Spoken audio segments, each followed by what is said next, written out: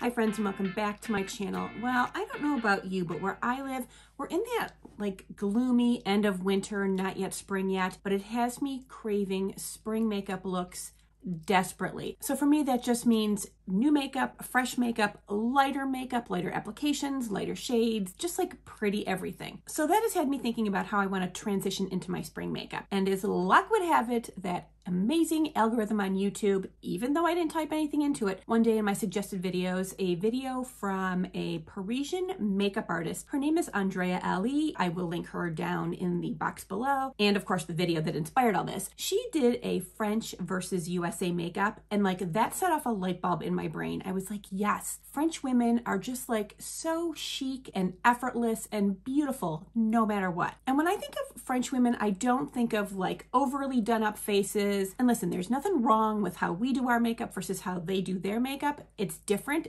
That's just all there is to it. Some of us like to be, glamapusses, and some just like a pared down elegance. So the makeup of the chic women of France is inspiring this video today and inspiring me for how I'm going to transition into spring makeup. So if that sounds like something you'd be interested in seeing, do me a favor and stick with me. And for those of you who are new to my channel, hello, my name is Jennifer. I hope you will stick with me throughout this video and consider subscribing to my channel. I would love for you to come back and see more of my videos. So a lot of what Andreea talked about in her video was how French women just aren't that into makeup. They just don't care about it. They save their money for fabulous things like Chanel bags. Can you imagine? I could definitely have a Chanel bag if I didn't have all this makeup. Don't tell my husband. So the whole idea that like they're just simpler in their routines is really intriguing to me. So when I went through Andrea's video and I saw all the products that these French women use, I was like, that's it? Are you kidding me? So one of the things is they don't use sunscreen. And I'm like, I need to use sunscreen. Now that I am like in it fully, I just can't give it up for the sake of makeup. So I do have sunscreen on my face. Now the next thing she said is that they really don't wear any foundation. They will wear a little bit sometimes. And she used the new Makeup Forever HD foundation. Now I was unable to get that because it is sold out everywhere. So I'm going to use one of my current favorites is the Charlotte Tilbury Beautiful Skin because it does have a very minimal natural finish. Since I have it, I might as well use it. Now, using one pump is going to be plenty for my entire face because they use almost nothing. And as a matter of fact, she said that they don't even use brushes or sponges. They just use their fingers. And you know how I feel about using my fingers for my foundation, but because I'm respecting French women and how they do things today, I'm going to use my fingers. So here we go. Now, like I said, I'm just going to use a little bit of this and I'm just going to put it on and spread it around with my fingers. Now, it's not that big of a deal. I mean, I do it with my skincare. Why don't I do it with my foundation? I don't know. I just don't. But this foundation is so beautiful and so effortless that I think it's going to be perfect. All right, so that was one pump and I still have makeup left behind on my hand. That's how very little I used.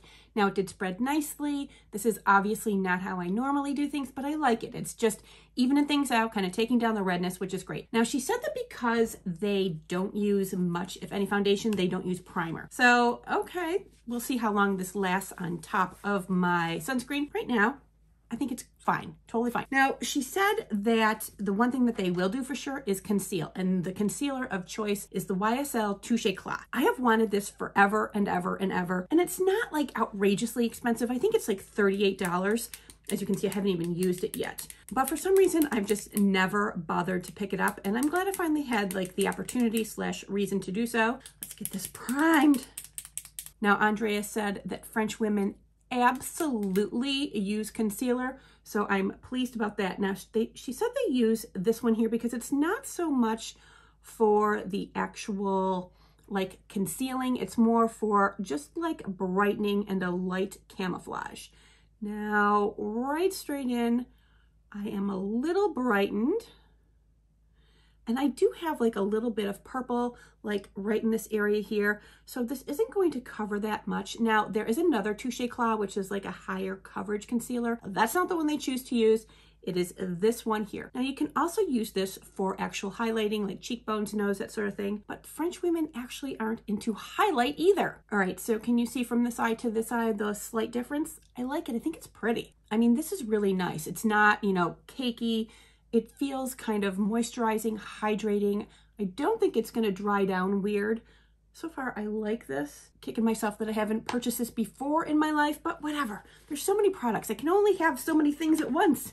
Now, another thing she said is that eyebrows are not a big deal, especially women 45 to 50. They just don't do anything to them. If they're, women are younger, Benefit is a huge brand there. So women are doing their eyebrows, if they're under 45. Well, we know what a tragic situation my eyebrows are. So I did do them. I did go in with the Makeup by Mario that I love to use. Where's the rest of it? These two gems. I will have to tidy up when we're done. But listen, if I was going to do like this easy makeup for every day, I would definitely do my eyebrows. I mean, I just have to. All right, I didn't go crazy with the touch-up of the eyebrows. She said the one thing that Parisian women love is bronzer. And I was like, girl, I'm with you. Now for them, the bronzer of choice is Guerlain's Terracotta. Now the one that she showed it was one of those compacts that had like several shades in it. It was like, the nice brown shade, then it looked like there was like a pink shade, then maybe some sort of like a creamy shade, you mix them all together for this gorgeous glow. The US link that she gave for the Guerlain compact of bronzer at our Sephora is just a plain brown bronzer. As a matter of fact, it has like a little red undertone to it, and I knew immediately that would not be good for me. Red undertones in bronzers, this time of year, especially when I'm so pasty, it looks like I've got clay on my face. Maybe if I was like a little more freckly, it would be fine, but not this time of year. So I will be using my own bronzers. I'm going to use the Say Sun Melt because I just think it's a pretty and very easy, effortless bronzer to use. I just love using cream bronzers. There's just something, they leave behind this beautiful glow, but it's not shiny or anything. She also mentioned that French women don't like to glow. They don't like highlighter. They don't like shine, which is fine. I don't need to glow all the time. I just don't want to be matte. Now, she said one of the reasons they love bronzer is because they just love looking tan, having a sun-kissed look all the time, which who doesn't? God, it's gorgeous. I don't get to have that because sunscreen. She also said that French women don't use blush. They think it's clownish. I love blush.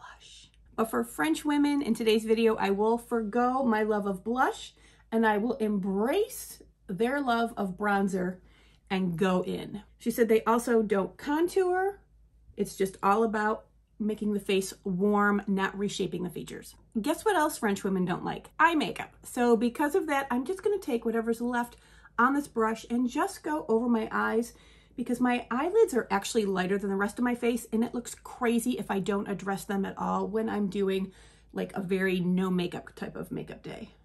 All right, 3 products in and I'm already happy with how it's going. Now, because she said that the French women do not like shine, I'm actually gonna take down some of it using my Charlotte Tilbury Bronze Powder. This is the Airbrush Bronzer in the shade 2. And I just wanna set the bronzer and take down any sort of shine or glow.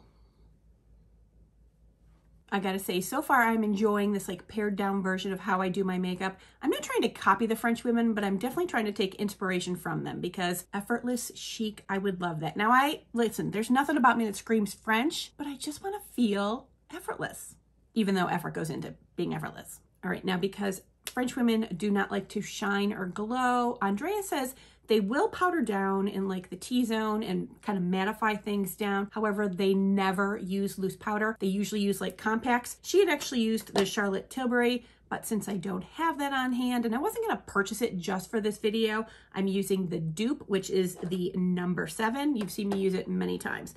So I'm just going to take down the shine in the center of my face. And I'm not looking to, get that whole powdery vibe. I'm just not even setting because she said they don't set their makeup because they're not really wearing a lot of makeup. They're just taking down any shine that there might be on their skin. All right, so I've taken the shine down. Very happy with that. Next thing they do that they love is mascara, and I'm 100% in with their love of mascara. And she said actually one of the mascaras of choice is the Dior Show. You know the Dior Show iconic over curl and waterproof is my ride or die, has been for years, so I'm happy to have that. But the other thing she said that they will do is they will use like a black eyeliner pencil just right in their lash line. However, if they use a black liner, they won't wear lipstick. And I want to have lipstick on to kind of brighten up the face. So I'm going to do as the girls do, a no eyeliner, but I will wear lipstick. All right, let's just get these lashes curled and mascaraed. Seriously, I have like little remnants of my brush all over my face. You could have told me. I think that brush is dead to me. She's gonna have to go in the garbage because she's shedding like this. Terrible. You are dead to me.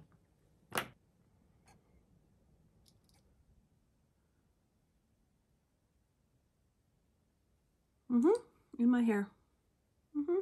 All right, now the last thing that a French woman would do is the lip. Now the lip of choice apparently is Dior's number 999 in Velvet. It is this beautiful shade of red. And I was just gonna go buy it. I went to the store, picked it up, and I swatched it, and it was actually too orange for me. So why am I gonna get a shade of red that is not complementary to my skin? So I actually went back to my own stash and I found my Patrick Ta. This is That's Why She's Late. It is this a beautiful velvety red shade. As you can see, it's more of a blue undertone, which is better for the cool tones in my skin. So that's what we're gonna do. Now, she said they don't wear lip liner, and like, that has me freaking out because a red lip without a lip liner is dangerous. She did, however, say that they put a little bit on and like smudge it around their finger. So I think we can manage. All right, get the lip balm off. All right, here we go. Fingers crossed.